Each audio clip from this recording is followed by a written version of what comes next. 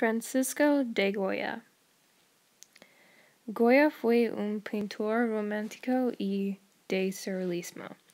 En el siglo XIX, Goya creó muchas pinturas. Goya empezó a pintar cuando él tenía 14 con maestro José Luzón. Goya era un pintor por la familia real.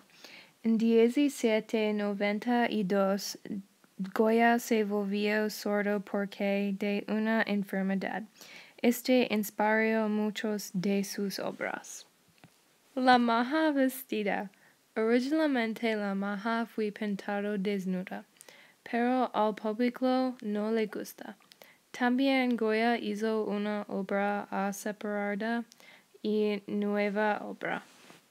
Se cree que es la descarcerarse de Alba, o condesa de Castilla, pero nadie sabe con seguridad. Witch's Sabbath. Witch's Sabbath, una otra de siglo XIV pinturas en la colección de pinturas negras. La pintura revela el duro físico y mental de Goya mientras era sordo. Tío Paquete. Goya pintó la obra para el nieto Maraño. El hombre en la pintura es un mendigo ciego.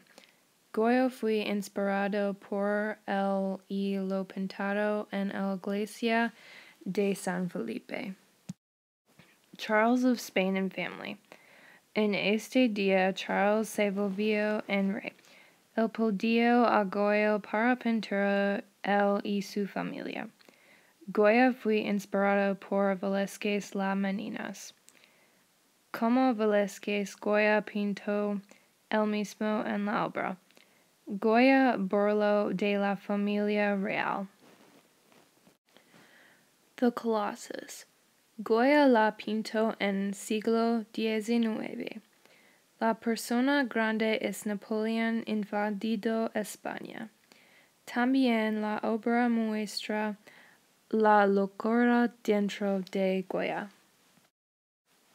Saturn devouring his son. Saturn devouring his son es una pintura negra de Goya. Hizo a revelar la relación de Goya con sus hijos y creó por los problemas políticos.